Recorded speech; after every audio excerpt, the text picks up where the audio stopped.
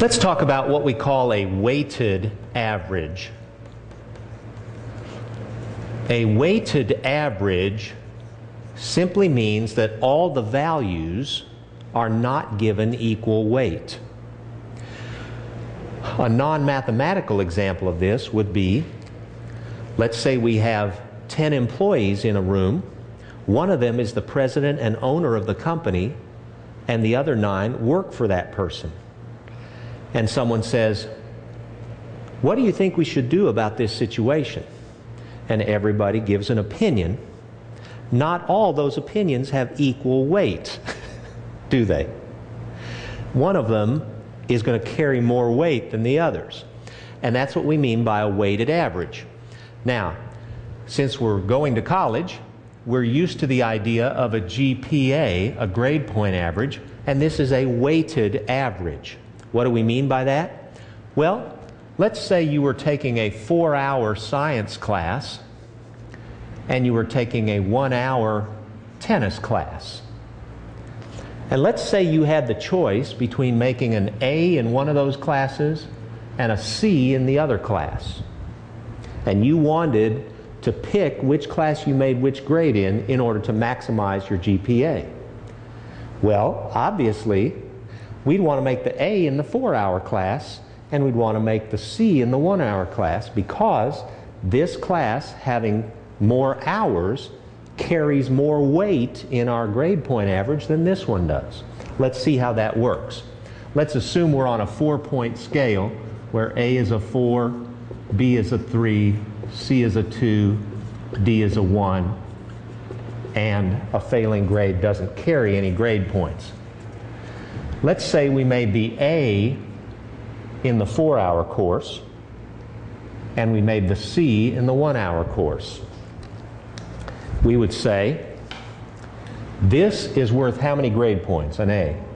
It's worth 4 grade points, so I take the value, this is the value, and I multiply it times how much weight it carries. So I've got a value of 4 grade points. I multiply it times 4 hours, the weight that it carries, and I earned 16 grade points in that class. I got an A, and each hour of A is worth 4 points. So I got 16 points. Now, this 1 hour, how much is a C worth? It's worth 2 points.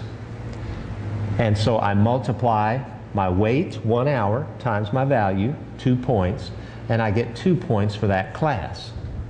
Now here's how a weighted average works. We total our weighted points and we divide by the total weights. In this case, the weights are determined by the credit hours for the course. So how many hours are we taking? We're taking 5 hours. So we take the total multiplied values, we divide it by the total weights, that would be 18 divided by 5, and that would be our grade point average. 3.6, not bad.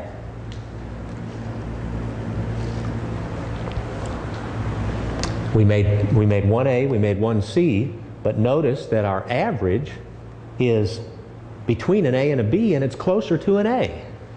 That's because this A was worth so much more than this C was. Now, if these were equally valued, what's the average of 4 and 2? 6 divided by 2 is 3. Halfway between an A and a C is a B, a 3.0. But we got way better than a 3.0 because these weren't equal. This one was worth a lot more. It was worth 4 times as much as that one. How's that feel? Now let's do it the other way. Let's say we made a C in the big class and an A in the little class.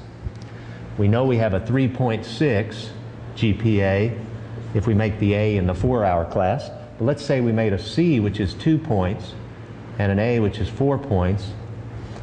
Now, what's our total points? I get 12. Is that what everybody gets?